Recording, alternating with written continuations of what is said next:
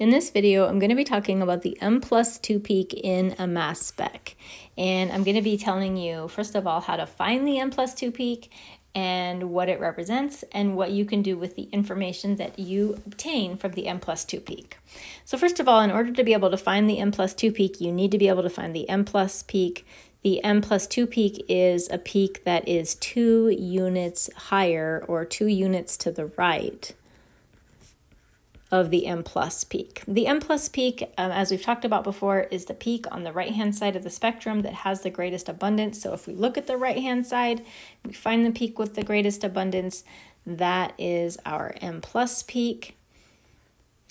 We've talked about how the peak that is 1 unit above that, we call that the M+1 peak, and we're basically going to ignore it because it's just there due to the presence of carbon-13. And the peak that is 2 units higher, this is our M+2 peak.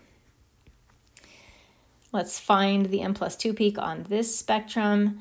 So first of all, first we find the M+ peak. On the right-hand side, the peak that has the greatest abundance is our M+ peak. So that's this guy right here. And then 2 units above that, we've got to look at the axis down here. This is pretty tight together peaks. So this peak right here is our M+2. And so that covers how you can find the M+2 peak. It's important to note that not all molecules will have an M+2 peak on the mass spec, so it is going to not always be present. Depends on what types of atoms are in the molecule. So once you find the M+2 peak, here's what you should do with it.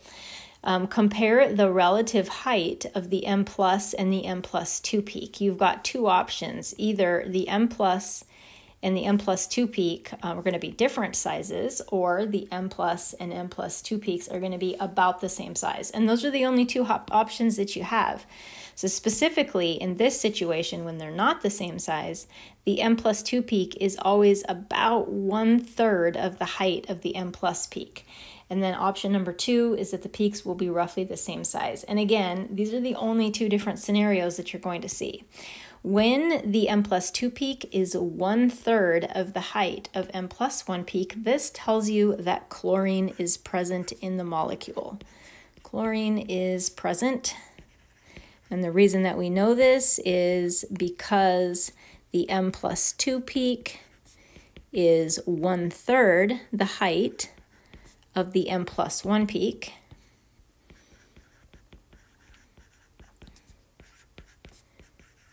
And we'll come, or M+, not M+1, and we'll come back and explain why that's the case in a bit. And then over here, when our peaks, our M+ and M+2 peaks are the same size, this tells us that bromine is present. So we know for this spectrum that bromine is present. And the reason that we know that it's present is because the M+2 peak and the M+ peak are about the same height. They're not exactly the same height, but they're pretty close.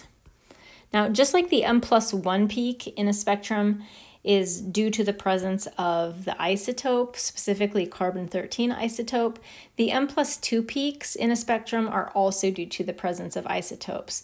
In these cases, though, the M+2 peaks are due to the presence of the isotopes of chlorine and bromine, which are 2 atomic mass units higher than the other isotope that's showing up in the M+ peak. So for chlorine, 75% of all the chlorine atoms are chlorine-35, and those chlorine atoms are showing up in the M+ peak right here. And then 25% of the chlorine atoms are 2 units heavier than that, chlorine-37. So 25% of the chlorine atoms are going to be showing up in this peak right here. And because 25 is 1/3 of 75, this is why we see this relative height difference between M+2 and M+. For bromine, the isotopic abundance is 50-50. 50% of our bromine is bromine-79. And 50% of our bromine is bromine-81. So molecules that have the bromine-79 isotope are going to be showing up in the M+ area, and the molecules that have the bromine-81 isotope are going to be showing up in the M+2. And because they have relatively equal abundance, the peaks are going to be relatively equal in height as well.